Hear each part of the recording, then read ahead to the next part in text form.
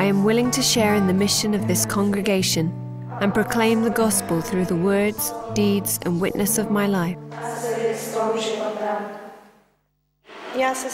I, Sister Pia. I, Sister Ruth. I, Sister Jana. I, Sister Anna Tisha. I, Sister Maria Franciszka Zuzana Rzębowa.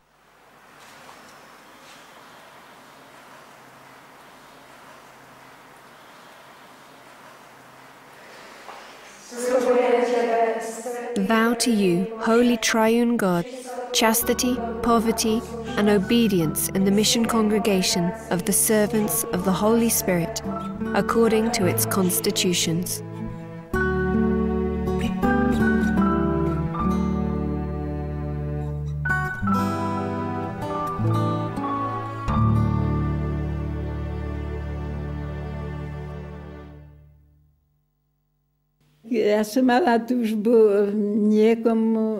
I desired to serve the sick or those left alone, and I thought I could do that as a missionary.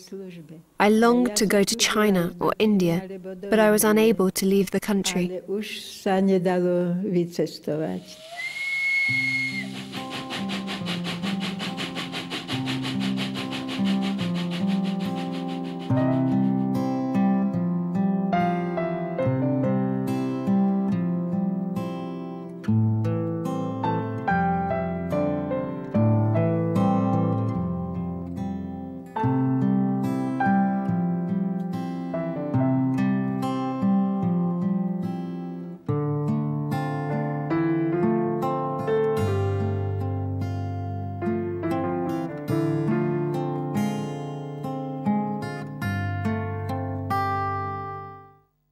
The first Mother Superior was Sister Virgilia, who had spent some time in the missions.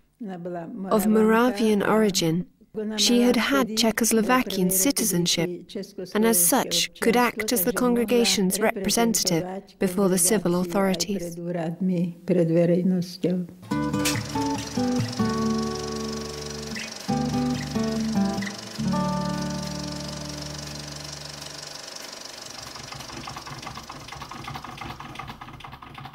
The first activity of the sisters was to make and embroider church vestments and church linen for the whole of Slovakia.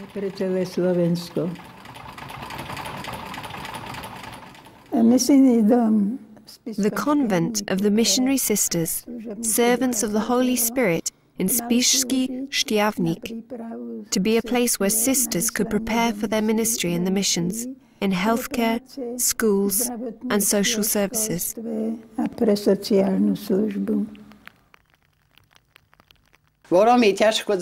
It was hard to get used to Štiavnik. Well, I'll tell you. You know, I had some fits of depression, since I am a southerner. These surroundings, they weighed me down. The mountains, the village in this valley. It all weighed on me. The strict lifestyle, everything. But it all passed. Everybody had to go through it. If not at the beginning, then later. And we didn't like them, the black dresses. We looked like such babushkas, grandmothers. And we were all young women. In 1938, I received the habit, and in 1940, I made my first vows. The activities of the sisters soon spread to public life. There was a girls' school run under the auspices of Caritas, an orphanage in Mokrad, later a hospital and an elementary school in Kežmarok.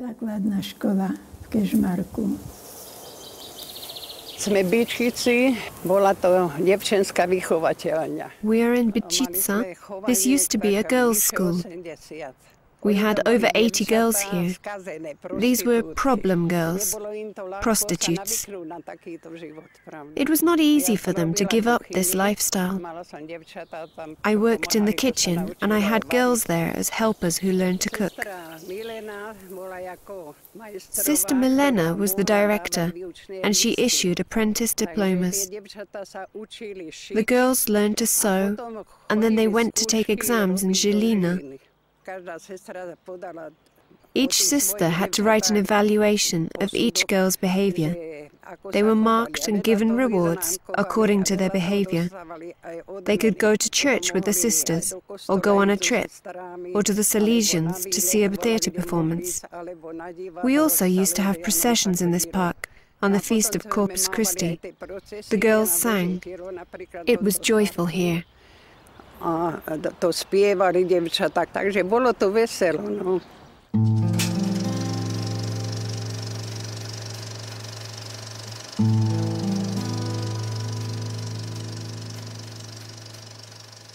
And what was behind those lower windows? The girls had their dorms here. On one side there was a dining room, then there was a big hall. Potom taká veľká hala tam bola. When the communists took over, they took all the girls away so that we would not corrupt them. The first and last 4 sisters went to the missions in 1947. Other sisters could not leave because the government would not grant travel permits.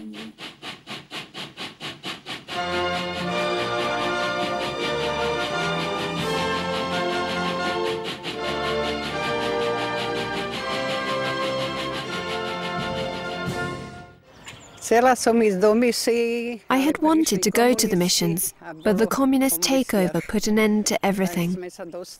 So instead of the missions, we were deported to Bohemia to work in a factory. That was on October 12, 1951.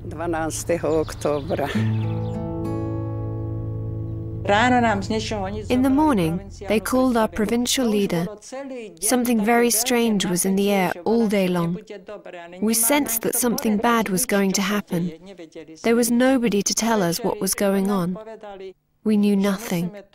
After supper, we were told we had to leave Ivanka, and we could take only 1 suitcase and a quilt. We were not allowed to take anything else. Right after the announcement, they cut off the electricity and we had to pack in candlelight. It was a big shock for us.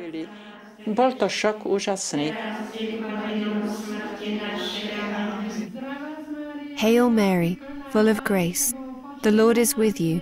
Blessed are you. Holy Mary, Mother of God.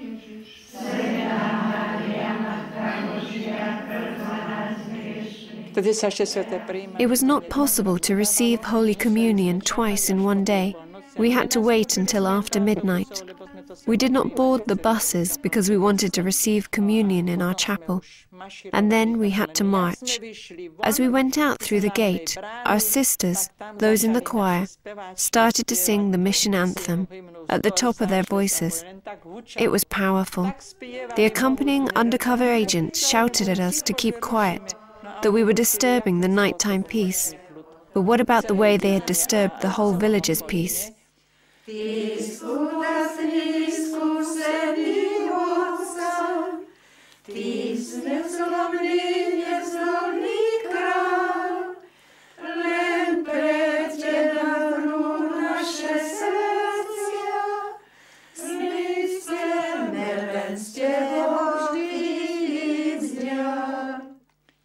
Well, after we had finished the song, we marched quietly between the 2 lines of soldiers. The buses were parked on the road. We got on. The destination was secret. We didn't know anything.